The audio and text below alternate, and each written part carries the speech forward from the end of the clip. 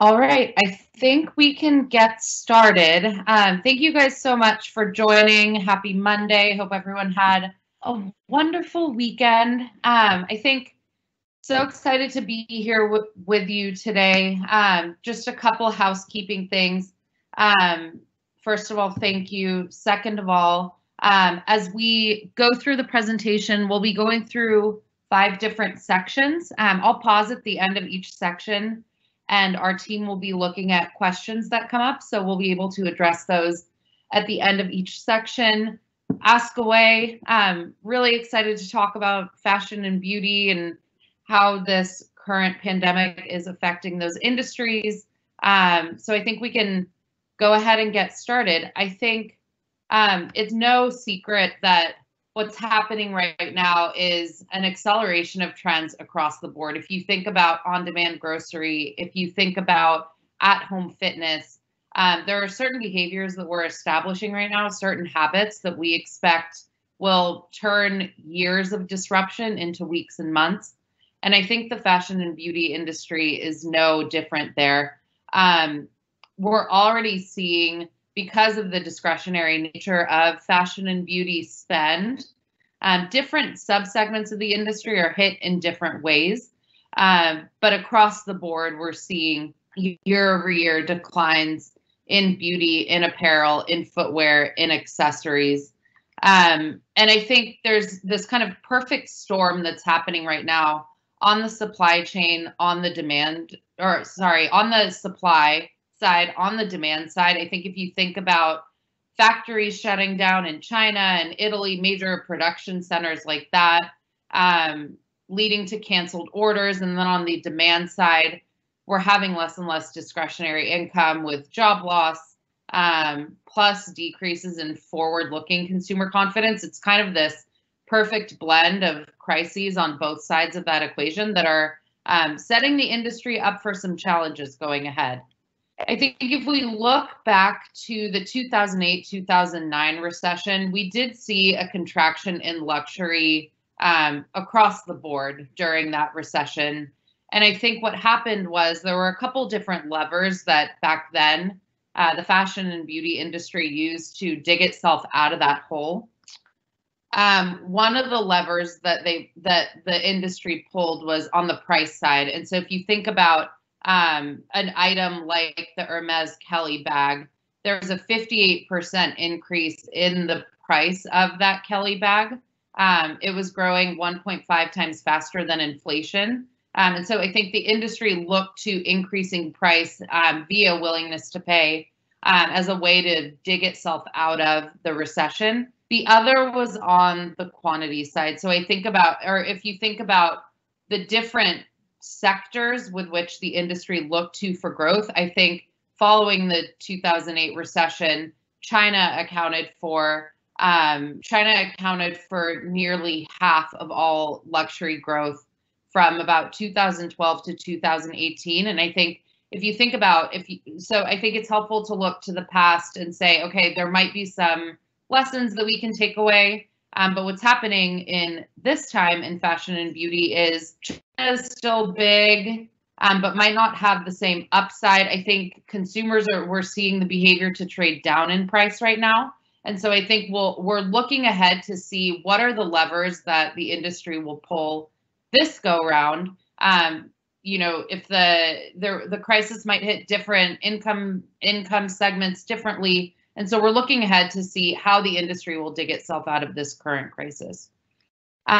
We do know that markets do come back. The luxury goods market, even though it did contract, is expected to return to positive growth over the next couple years. And I think if you look at how prior crises have hit the industry, it takes about 6 months to 2 years to get back. We do expect demand to return and the industry to grow. But I think the good news is we're starting to see positive changes that are being accelerated within the industry that, frankly, the industry has been begging for a while. I think it's definitely certain that some brands may not survive the crisis. I think this crisis will amplify the challenges that already weak businesses were facing, but it might bring along some positive changes that we've been begging for in the industry, which we'll get to in a bit. I will pause there. Are there any questions in the chat? All right. No questions so far. Okay, great. So diving into our first trend, I think what we've seen in shopping, both on the physical retail side and on the e-commerce side, we've seen kind of the rise of e-commerce in service of physical retail. And I think what this pandemic is starting to accelerate is a shift of that on its head, where it's no longer that e-commerce needs to work in service of physical retail. We're starting to see that equation shift. And I think a lot of this has to do with, yes, we know physical retail is closing, but the amount of debt that's been taken on in the past decade for physical retail is pretty tremendous. And I think we're seeing that magnified right now. Over 190,000 stores are closing, but I think if you look at debt positions, 30% of companies were in trouble with debt before this crisis hit. The longer that physical stores remain closed, the harder it will be for stores that rely on physical retail for growth and for revenue. Those businesses will have a harder time as we enter the recovery phase, depending on how long we're in this situation. And I think when we do return to shopping, which we will, I think we're going to see a new normal of shopping in physical spaces. I think for one, we've already seen in essential businesses, cleanliness measures like spraying down surfaces, things like that will become the norm. I think when you think about the thought of having to pull out a credit card after this pandemic is kind of a faraway thought. We do expect to see an increase in contactless payment, even things like self-checkout. And I think when you think about self-checkout within a luxury context, I don't think it'll look like these Amazon turnstiles. But I think the idea of me as a customer walking into a store, being able to be identified as a loyal customer and being able to walk out in a really seamless, non-distracting way, I think will become the norm in physical retail. We're also seeing stores, as I mentioned, kind of stores work in service of e-commerce in a lot of ways and be flexible across channels. I think the physical footprint will start to change its meaning and in function. We expect to see things like click and collect, where, for example, where physical retail serves as a distribution center to account for nearly $88 billion in sales in the next couple years. We're seeing COVID-19 already accelerate this trend with in the restaurant business as well and other essential businesses. We expect this to be a function and a feature of most physical retail going forward. And I think along those same lines, physical retail working as distribution centers to service last mile delivery, like Target does with their same day pickup and delivery options and using their local store formats as warehouse and distribution centers. I think we'll see physical retail, again, take on new functions that work in service of a more digital model. Now, that said, I think what we're seeing in this time is that businesses with a solid digital footprint and knowledge of e-commerce and what e-commerce means to the brand are succeeding. I think it's no secret that e-commerce is taking off. That's obvious because it's kind of the only way we can shop. But if you think about a brand like Nike, where they have a unique customer ID that they use to connect across consumer touchpoints, whether that's physical retail, whether that's e-commerce, whether that's Nike Training Center or other apps within their ecosystem, I think brands that are able to link identity across physical and digital formats are poised to win, and that will be the norm as we come out of this crisis. The rise in e-commerce is forcing brands that weren't even online, did not sell online at all, like Patek Philippe, to come online. They're doing e-commerce for the first time with select retail partners. There are brands like Chanel that are still resisting e-commerce, but I think especially at the higher end of the luxury sector, I think there's been this movement, this very, very slow movement towards coming online and doing e-commerce. Obviously, that has the brand risk there for the luxury brands like Patek Philippe or Chanel is big in their minds. But I think they're seeing that if all stores close, they kind of have no room to turn. I think Chanel is a bit different because a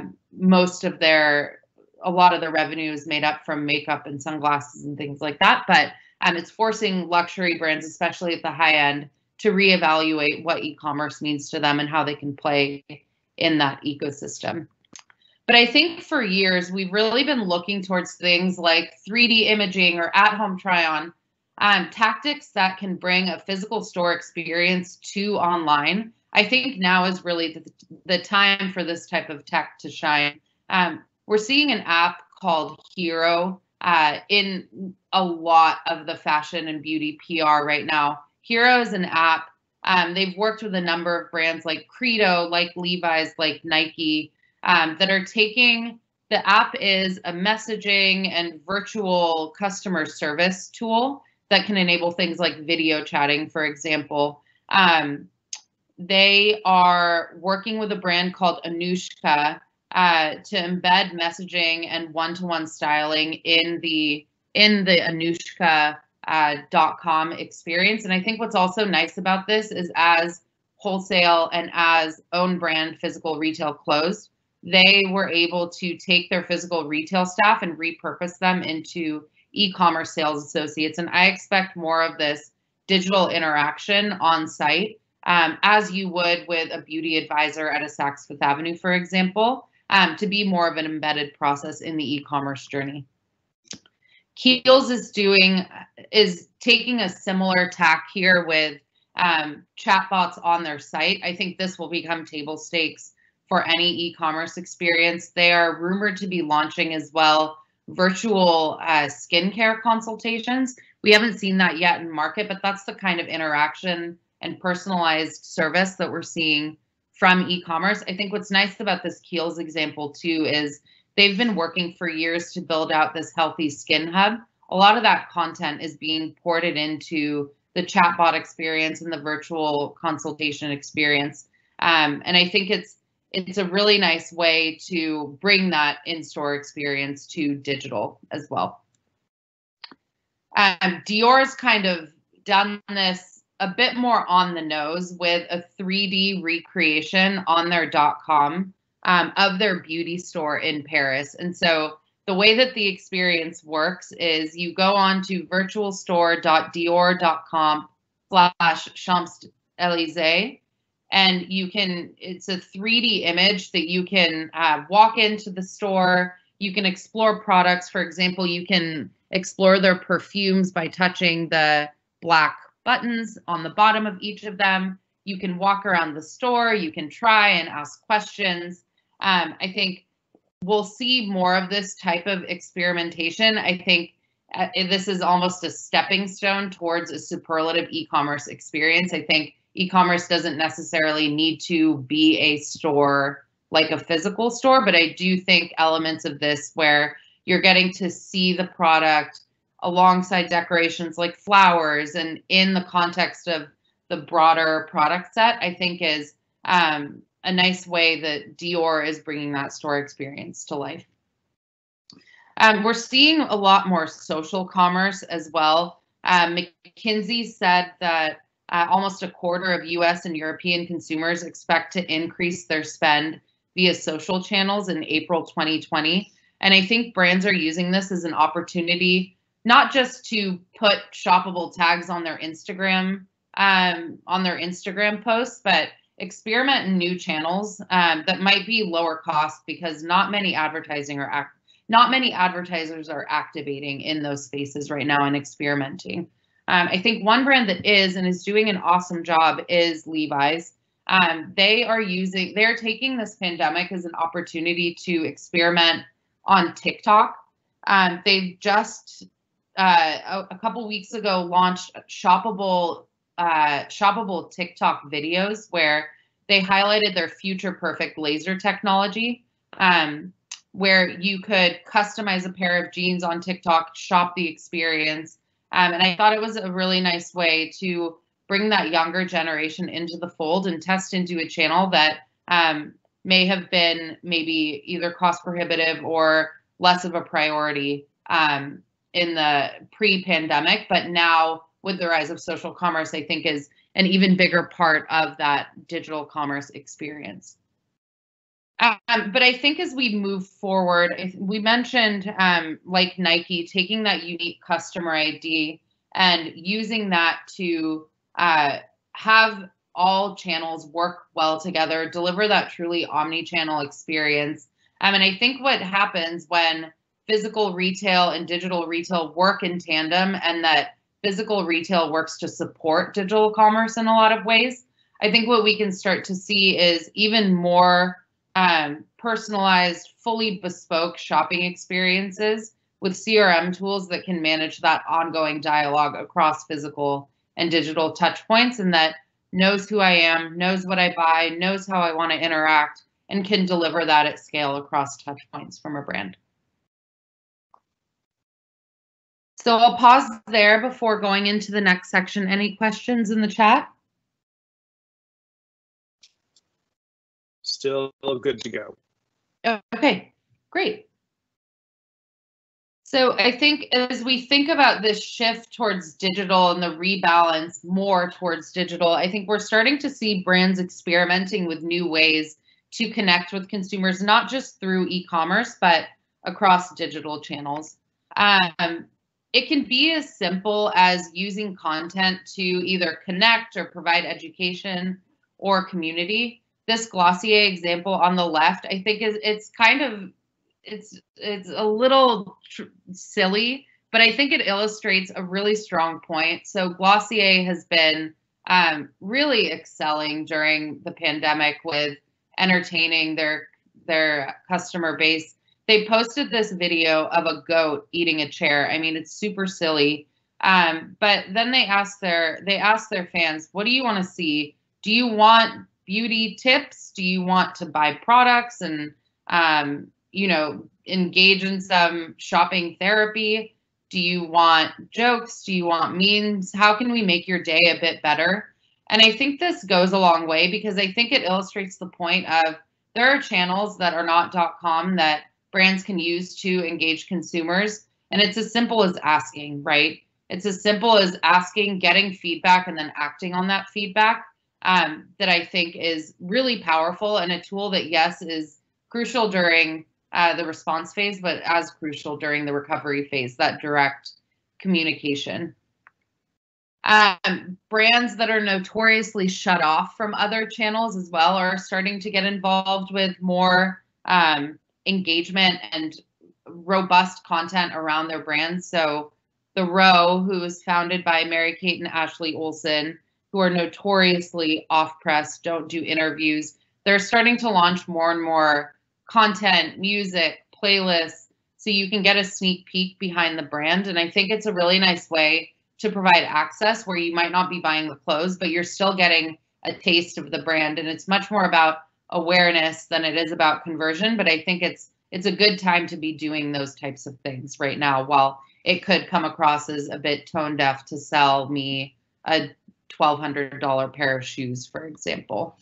And with fashion shows canceled, I think we're starting to see new ways that brands are holding their fashion shows online. I think it's nothing new to have a digital fashion show. We know Fenty's been experimenting with Amazon for a while in creating digital fashion shows. But Shanghai was the first fashion week to go fully digital, and they did it with Alibaba's Tmall. It was largely see now, buy now.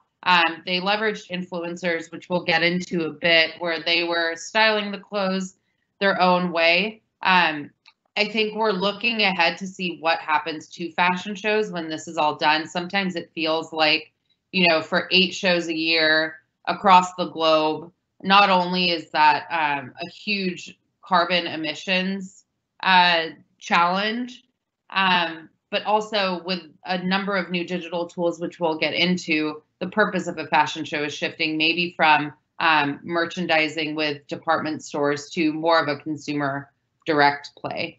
We're seeing a ton more live streaming, and it's proving pretty effective.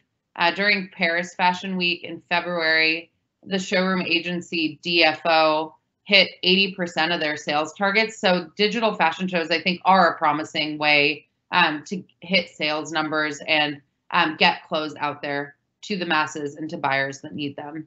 Speaking of influencers, I think there's a bit of backlash to influencers. I think early in the crisis with Ariel Charnas from Something Navy having some complications around getting testing and what that meant for testing equity and things like that. But the fact of the matter is influencers are really one of the only ways to do branded content right now. And we're seeing a ton more engagement with influencers right now. We're seeing them repurposed in new ways. So this Louis Vuitton example is because Shanghai Fashion Week was only digital this year. Louis Vuitton worked with a number of Chinese influencers to share their show experiences from current and past, wear the clothes, style the bags.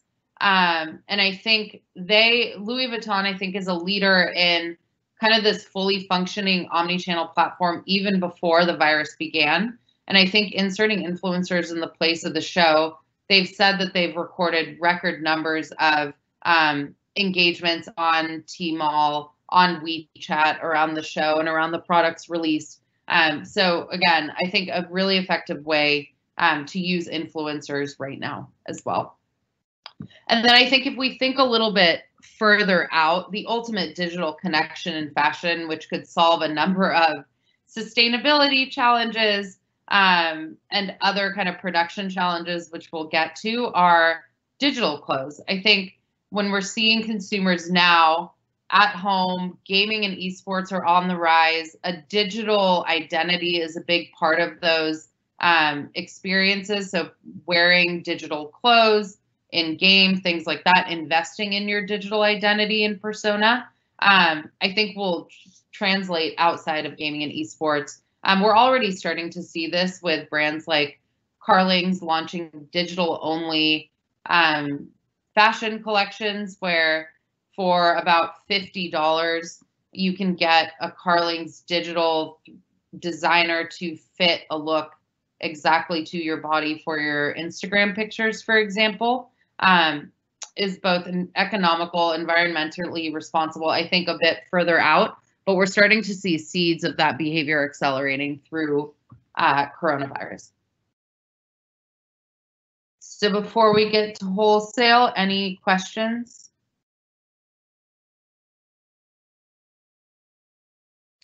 Still good to go.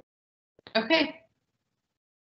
Excellent. So just as I think physical retail and digital retail are undergoing a reset, we're seeing the same thing with wholesale. And I think for a long time, especially since the 2008 recession, I think wholesale has been caught in this discounting inventory, heavy rotation of styles through the store that's unsustainable for brands. And I think we're seeing the balance flip as well, and brands kind of taking back some power from wholesale going forward. I think, you'll read a lot about the death of wholesale. Things like Neiman Marcus is filing for bankruptcy this week, reportedly. I think Moda Operandi is permanently closing their men's line. And I think it's reflective really of decades of this discount culture permeating the industry. Wholesale was pretty broken before this. And I think what coronavirus is doing is accelerating this demise and sifting out winners from losers and driving innovation in the wholesale category. I think for the most part, wholesale has been unprofitable. They've been failing to disrupt themselves. I think what we're seeing since the coronavirus hit is first, a lot of merchandise that's coming into the wholesale retail right now arrives and is immediately discounted. And so what we're looking at, the data that we're looking at here is the percent of assortment that has arrived in wholesale retailers that is discounted. So if you compare the orange line, which is 2020, to the blue line, which is 2019, we're already seeing 60% of the assortment in the middle of March discounted in stores, which is pretty astronomical when you look at 2019, where that's around 15% less. I think compounding that is a lot of retailers are canceling their orders. First in spring, of course, because they knew stores would be closed. But I think a lot of wholesale retailers are starting to consider or even already cancel pre-fall, fall seasons. And I think this is reflective that they're expecting weak sales until at least September or October. And so what we're looking at here is in 2019, at the end of March, new arrivals was around 100,000 of new styles entering the market. In that same period, it's down to about 50,000. So what's happening is brands have already engaged in the production and manufacturing of these clothes. The wholesale retailers aren't taking them. And so what's happening is this massive buildup of inventory on the brand side that brands, frankly, need to figure out what to do with. This is an illustration that shows kind of what tactics are available to different brands. I think some will be already sold, some will be discounted, some will be upcycled or potentially saved for later. But brands are starting to run out of space to hold all of this inventory. And the industry does have certain outlets in place to handle this. Something like the Outnet, for example, that sells, it's almost, I don't want to call it a TJ Maxx of e-commerce, but in a lot, it's an outlet for inventory that would otherwise not be sold through wholesale retailer. I think, even as we're skipping seasons, this excess stock we could see go to a place like the Outnet, like Ukes. I think we'll see new business models spin up around those types of discount wholesale models, outlet models. We're starting to see secondhand and rental play a role in this as well. I think brands like The Real Real and Rent the Runway, we're already seeing brands send their canceled inventory that's already manufactured to those places. Ghani is, for example, one of those that sent inventory to The Real Real. And I think if you think back to 2008 and the excess inventory problem that occurred then as the result of wholesale canceling, it caused new brands like Gilt, for example, to be born out of that crisis. We expect a similar mechanism here. If the Outnet, if Ukes can't sell all of that excess inventory, we'll start to see more experimentation around business models that can meet that. So I think the obvious answer to wholesale potentially reducing in scale, reducing in leverage, I think the corollary effect of that is we expect many brands to invest much more in their direct-to-consumer business.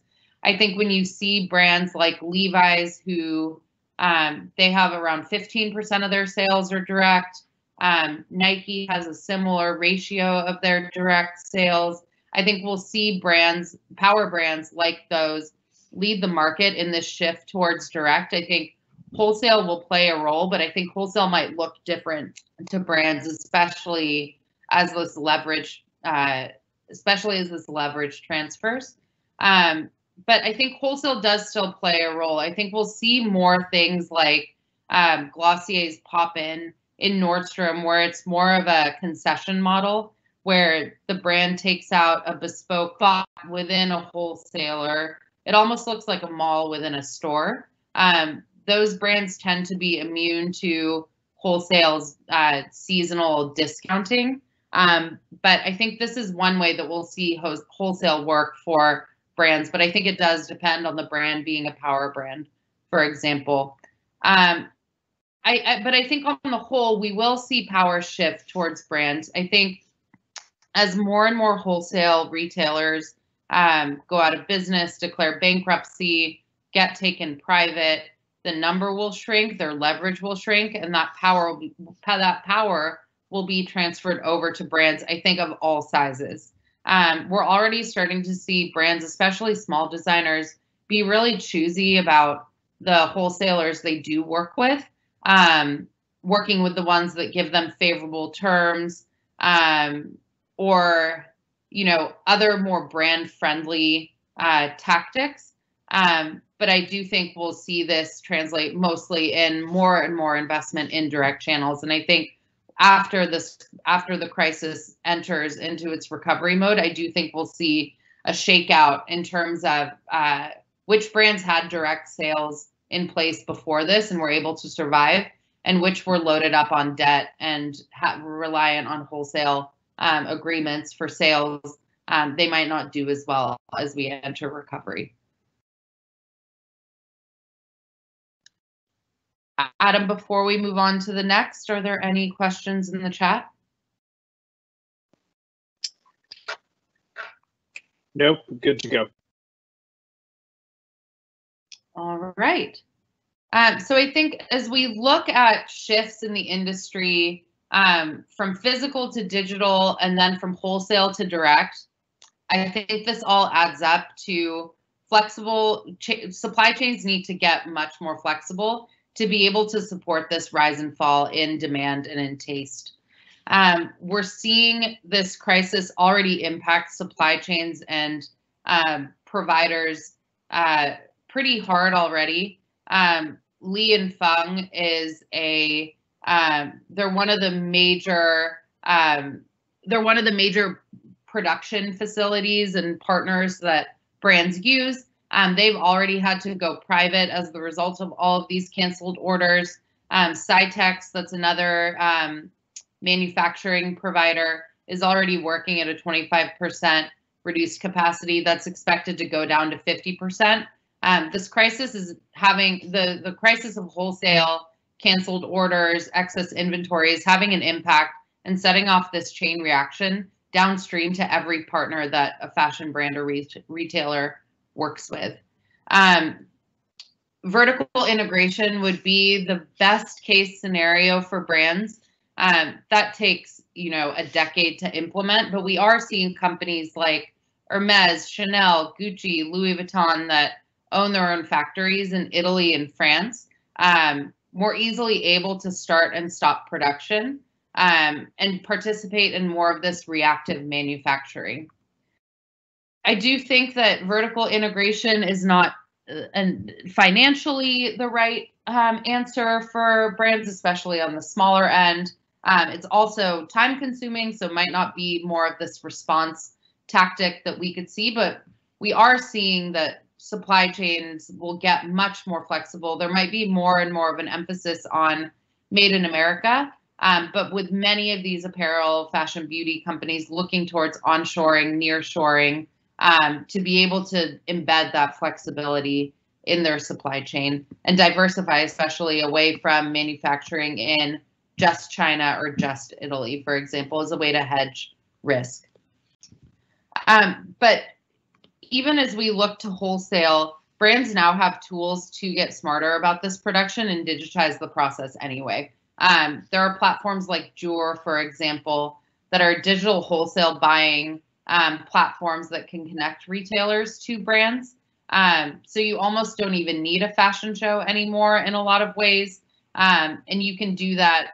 It reframes the importance of connections with buyers and what the role of the show is, what the role of market visits are, for example, if you can see entire collections online via photos and videos.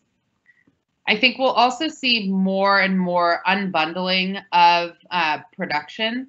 Partners like Flexport, for example, are helping to unbundle that production and offset production from the brand to the platform.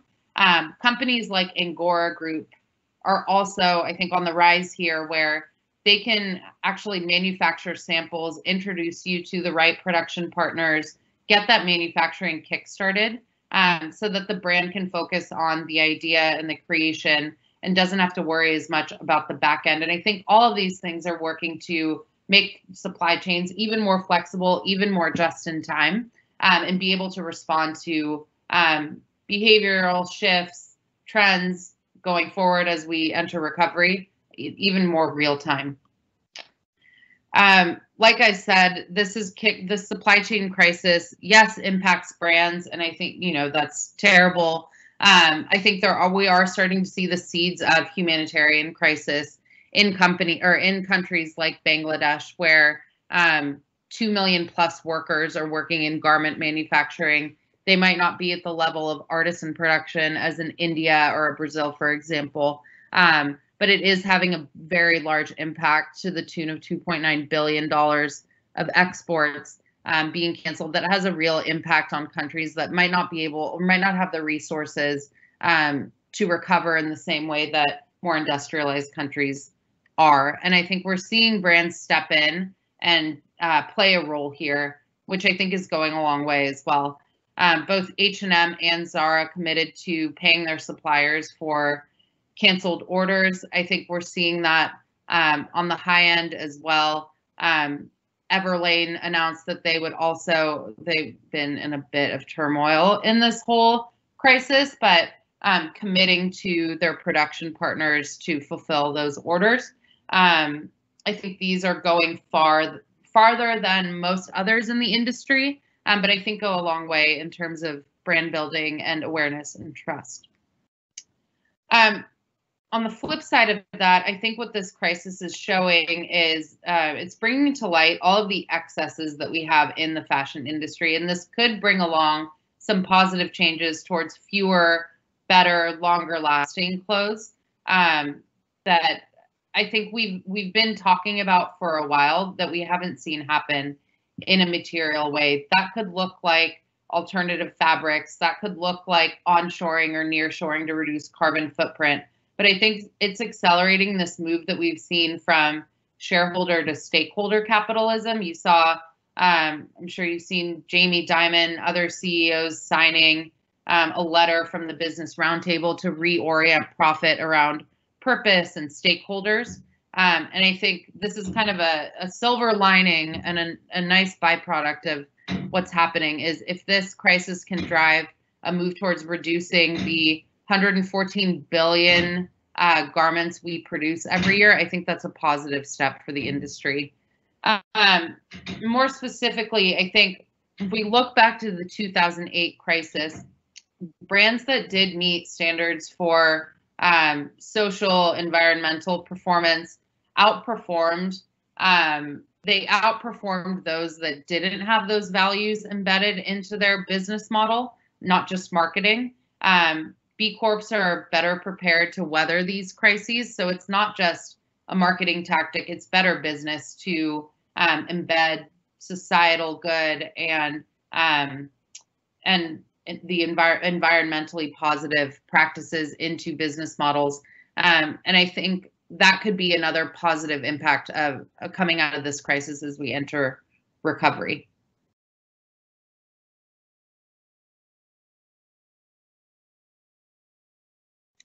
Any questions? Yep, we do have one. Do you see the changes in supply chains, more flexibility and local, also leading to greater flexibility and innovation away from a single global standard model, from the single global standard model we are used to, leading to new store brands, but also challenges of globalization with managing different standards, et cetera? I think that's a good question. I do think that the more control you can have over supply chain and the more responsive you can be to consumer taste, the more you can innovate, I think, in media, if that's what the question is, getting at. I think say you're running a campaign and you want to sell through AR, for example, if you don't have the sales model and you don't have the production that can support whatever you're selling through a limited edition AR drop, for example, I think if you can't fulfill that order, you kind of can't innovate in that way on the front end with media. And so I think the two work really nicely in tandem, where if I want to experiment with new sales models, or I want to experiment with new types of fabrics, and I want to do a more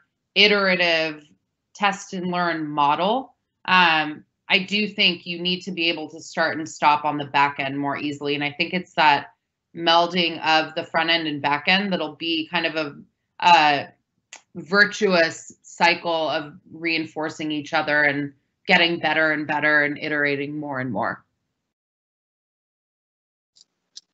A couple more questions just came in. The first one, how is the pop-in different than a beauty counter? Yeah, so the pop-in is more prevalent in fashion. We did see Glossier, for example, work with Nordstrom to launch their fragrance called Glossier You, Y-O-U. They didn't have a beauty counter in the store. I think the difference with pop-ins is that it's less time, it's more flexible. Beauty counters are still susceptible to the discounting that wholesale has, but I think it's more of I wouldn't call it an experimental format. I would call it there are just more flexible terms for a brand. And I think you only get that leverage if you have a super strong brand like a Glossier, for example, that was launching one product.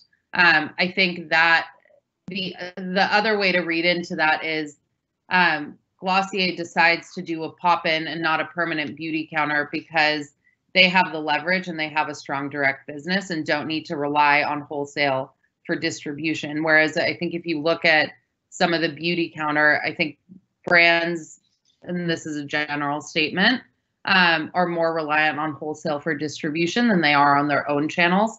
And so I think it's a trade-off, and I think deciding whether to have a permanent space in wholesale retail or have a pop-in, I think just depends on what the objective is for the brand. But I do think the more concession-based models will be more and more prevalent going forward. One more question. As this power transfers from large established retailers, what will be the impact on historically powerful brands within those environments? Yeah, I think all brands are trying to invest in direct right now, even the Louis Vuittons and the Guccis of the world. What I could almost see happening is wholesale acts as you could almost see a strategy shaking out like brands who are doing really well on Amazon are doing. So for example, the way that Kiehl's works with Amazon is they put their kind of entry-level creamy eye avocado treatment and some of their other more basic cleansers on Amazon and use it as a doorway into their broader portfolio for their more advanced serums, advanced face masks. And so I could almost see a larger brand looking at wholesale, not as I need to sell my entire collection, but being really choosy about putting the merchandise into wholesale that resonates with that audience and might spur an interest in the brand that could then lead to like a longer lifetime value for the customer as they go to LouisVuitton.com, for example.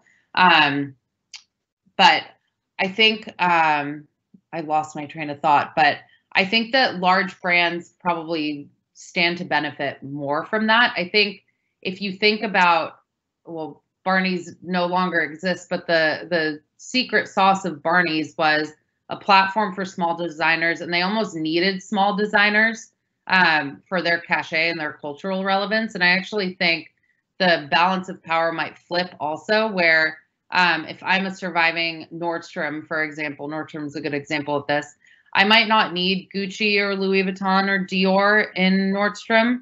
If I'm Nordstrom, I might need the smaller brands now to stay relevant and stay cool and stay differentiated. So I almost think it has more of an impact on the emerging designer side than it probably does on the larger brand side. All right. So I've alluded to this a couple times, but I think within fashion and beauty, I think designers, brands, even retailers have kind of been begging for this all to slow down. If you think about the amount of shows that brands need to design for now. There were, there's spring, there's pre-fall, there's resort, there's fall, there's, all of these eight different seasons that a designer has to design a collection for, leaves no room for creativity. And so I think the first sign of this is that shows are being canceled. Men's Fashion Week in Paris is canceled. Resort is canceled in Paris. Paris Couture is canceled. Milan's Men's Fashion Week will now be combined with women's in September, if that even happens. The British Fashion Council is working on virtual versions of their shows in June. I think it's almost forcing a slowdown in the show calendar. And I think a lot of editors are really happy that this is happening because they don't have to fly around the globe for the foreseeable future. I think what's also happening is, yes, shows are being canceled, but we're also seeing an impact in more of the middle contemporary tiers. So H&M sales are down. They took out a loan for liquidity. Zara is writing off inventory. Fast retailing is cutting their annual profit guidance. I think the fast fashion industry has long been questioned for ethical practices around making too many garments. And we might see a slowdown in that type of kind of always on clothing manufacturing that we're seeing from these brands. But I think this crisis might push the industry to correct what the industry has frankly been complaining about for quite some time now, and what's become unimaginable. I think when you look at Vogue Italia, they came out with this iconic cover in April that was all white, and what the editor-in-chief was saying and talking about was this all white cover serves or signifies kind of a rebirth in the industry, light after darkness, but also white space to create a new system from scratch and be more in line with what consumers want and what's good for the planet. I think we'll see a wholesale slowdown of fashion. Giorgio Armani has been talking a lot in the crisis about a slowdown being the only way out. And I think if you look back to pre-coronavirus, it was nonstop shows, merchandise, deliveries, drops, media, one season kind of rolling into the next, where designers didn't have time to go to Morocco and get inspiration and build that inspiration into their collection.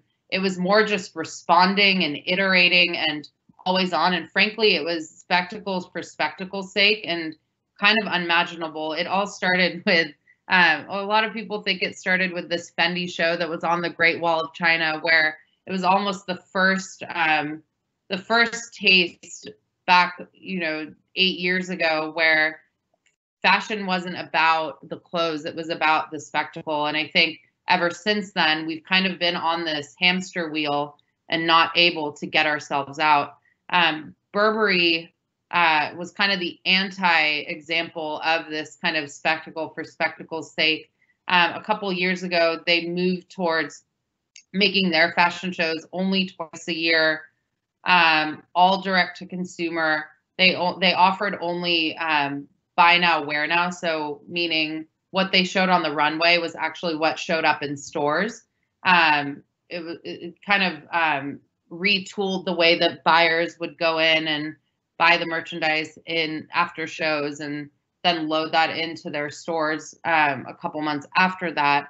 But many designers say they're in this crisis right now where the stuff they're producing now might get pushed back a couple seasons this year. And I think what's happening right now may reset this paradigm of walking into a wholesaler in April and seeing winter coats. I think we might see more of a realignment around this see now, buy now concept, where when a brand makes a spring jacket, it gets in stores in spring and not in the fall, for example. And I think this merchandise reset is going to be good for the industry. But I think if you think about kind of why we buy clothes and kind of the psychology behind this, we buy things when we have somewhere to go. And I think what this whole crisis is questioned is, what happens when we have nowhere to go? I think, yes, we're all buying sweatpants and athleisure in the short term, but does that stay after this? I think we're starting to see fashion insiders kind of think about what that looks like. Ultimately, we really dress to tell stories about ourselves. And I think, is loungewear the image that you want to be putting out there to the world? I think, you can easily associate loungewear sweatpants with losing yourself, or maybe lacking a sense of focus. It's totally fine right now. I'm talking about when we enter recovery. But I think what we're seeing is this nascent consumer behavior and desire to break out of that and stand for something and say something with our clothes that might have a longer term movement away from athleisure that we've seen kind of take over the fashion industry in the last couple years. So I think if we look ahead, I think there will be a bigger emphasis on not clothes that are attached to trends, but on things that are timeless and seasonless that can't be discounted because you can always buy them. This is a lesson we also learned from 2008. And I think we're really realizing as we're, sitting in our homes that we might not need as much as we previously thought we did, now that everything is really unavailable to us, in addition to, of course, being squeezed by the recession. But I think we'll see this move towards fewer, better things, and potentially away from cheaper labor and materials, but more towards this idea of forever pieces and capsule wardrobes and things that might not put as much strain on the entire fashion industry and supply chain going forward. And so I think with that, there are a couple lessons I think that we can take from this current response phase that I think will set the next normal in the fashion and beauty industry. I think one of those is investing in e-commerce. I think, like I said, if a brand didn't have a great e-commerce experience before this, they probably spent the first month of this crisis getting that up to speed so that they weren't losing any of that precious revenue. I expect e-commerce to get even more robust, span more touch points, be more interactive, and be more bespoke and one-to-one. I think we'll also see brands start to reevaluate the role of wholesale. Do they need wholesale? The answer is most likely yes, but what does wholesale look like? Is it those pop-in experiences? Is it just exclusives with one wholesaler as opposed to looking at all of them for distribution? I think we'll see brands reevaluate the role of wholesale in their entire sales channel strategy. I think as e-commerce becomes bigger and as direct grows as a bigger share of a brand's sales, I think brands will start to be able to better tailor one-to-one experiences using that unique view of the customer and using that data across channels to provide those one-to-one experiences. Brands, I think, also would be wise to emphasize that idea of fewer, better, slower. I think what we're seeing in this crisis is that, like in Everlane, for example, you can't just talk about it, you have to be about it. And when you preach radical transparency and then lay off 300 of your retail workers and your back-end workers that we're trying to unionize, that's not really radically transparent. And I think they're getting a lot of backlash for that. So I think this idea of fewer, better, slower needs to be embedded, not just in communications, but also in supply chains, materials, the way a brand operates on the whole. And then I think we've seen a ton of experimentation with live video, whether that's within social commerce, whether that's within a .com experience, whether that's replacing a fashion show, for example. I do think that live video will be a media behavior that consumers are picking up on even more so now, but that will extend, I think, after the crisis as we see things like virtual concerts, for example, and their ability to be shoppable. I think that'll provide a brand new shopping channel, whether that's TikTok like Levi's, whether that's on Instagram, whether that's within gaming and esports. I think live video is a rich touch point for the category. And and one that I think is great to experiment with now. So thank you all so much for all your questions. Are there any questions, Adam, before we wrap? Yep, one more. Do you think that a similar slowdown will happen within skincare from a consumer perspective, i.e. people becoming much more mindful of what they're buying? So it's really interesting. Skincare is up, I think, 5 to 10%. Color cosmetics are down, skincare and hair care are up, as are things like home fragrance, for example. I think consumers are getting more choosy about their skincare right now. I think if you were previously really busy and maybe used a moisturizer, and now you have time for a toner and then an eye cream and then a serum and then a moisturizer, and you're seeing your skin improve as the result of that, I think that behavior could be embedded going forward. I think what we've seen in skincare up until now is, I would almost say, like a layering on effect. I think that's the result of behaviors we see in Japan, behaviors we see in Korea, more kind of niche products that have one specific function that are layered together to create an entire skincare routine. I do think the idea of ethically sourced ingredients that are highly efficacious, that are in environmentally sound packaging, I do expect that to be a trend following this. But I do think on the whole, I would expect to see prolonged growth of the skincare category after this because of people's experimentation and increased buying of skincare now.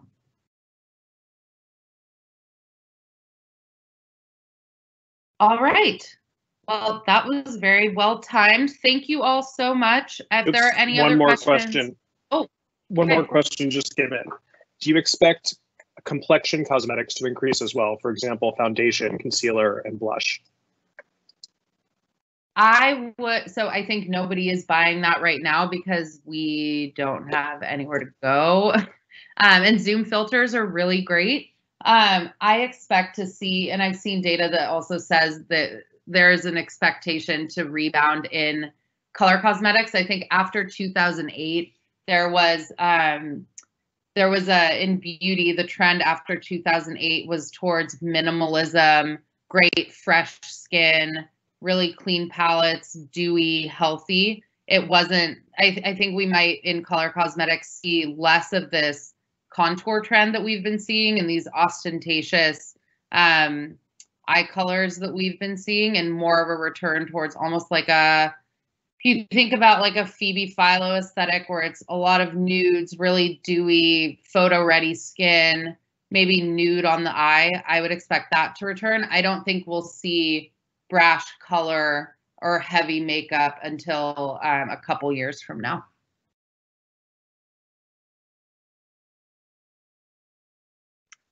All right. Thank you all so much. If there are any other questions, my email is up on the screen, Christina@ipglab.com. Feel free to email me any questions. Otherwise, stay safe, and I look forward to